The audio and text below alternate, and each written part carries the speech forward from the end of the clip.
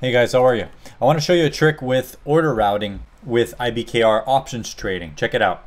So markets are live right now. It's 3 p.m. and I'm just going to show you something. So when you go to global configuration and you go to your order routing and presets, you can select it here which default smart routing you want to use for options. Okay, so whichever one you select here, it's going to use that one automatically for individual contracts. Now, one thing to note is that for spreads there's only one option. Now look, I'll just put in a random buy order here. It's not going to get filled.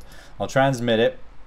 You'll see that it takes a couple of seconds to go live on the market, and now it's live and it's on smart, and there's no exchange you can change it to. In fact, you can't move it to anything else other than smart. It will show you info about your order here. You basically can't route those orders on anything else but smart. Okay, so when you trade a combo order, which means you want to fill 2 or more option contracts at once, you can only use the smart system. Okay, you can't let it choose what exchange to route it to.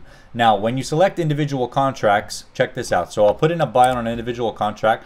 Now right away here it'll show me what I have selected in my default routing options, which is smart, prefer, rebate. All right, so if I go ahead and put this order live in the market, so let me just put a buy order below the price here, and it's set to smart, prefer, rebate, I'll transmit that, and you'll see right away that it's live on SIBO 2. You see that one? Okay, and you can also change the routing. You can change the exchange you want to route it to, but it will route automatically to SIBO 2. So now let's change it up and let's do the same thing here. We're going to put in a buy order, except this time I'm going to choose smart maximum rebate. So check this out. Transmit the order, and now you'll see that the order is live on Emerald.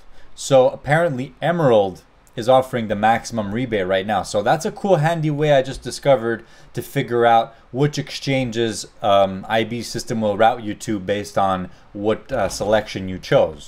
Order cancelled. Let's try one more here. Let's try smart maximum fill. So if you're trying to fill a massive order, let's see where it routes this. Gemini. So I think it will vary depending on the day and depending on the contract.